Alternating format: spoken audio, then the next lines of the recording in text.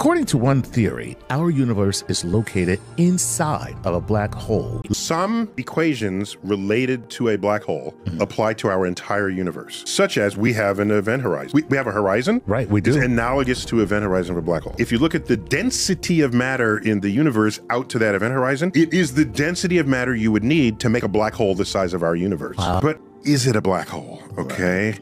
And so if it is, then there ought to be a singularity somewhere that we haven't seen, and we don't know where it is. A whole new space-time opens up inside the black hole. If you look back at us, the future history of the universe runs its course, and a whole other space-time opens up. So each black hole would contain a universe. A universe. But that universe is not sharing the space-time of our universe. Right. So if they're worried, will it fill up or bump in? No, in higher dimensions, you can fit everything. Right. It doesn't make a difference. That's right. You have a sheet of paper that goes to infinity, 2 dimensions. If I go into a 3rd dimension, I can have another sheet of paper that goes to infinity, and it does not intersect the first. Exactly. In fact, I can have an infinite number of infinite sheets of paper. One above the other. Correct. So when you add higher dimensions, you don't have to think or worry about, stepping on each other's toes. It can happen. Right. It's not a thing.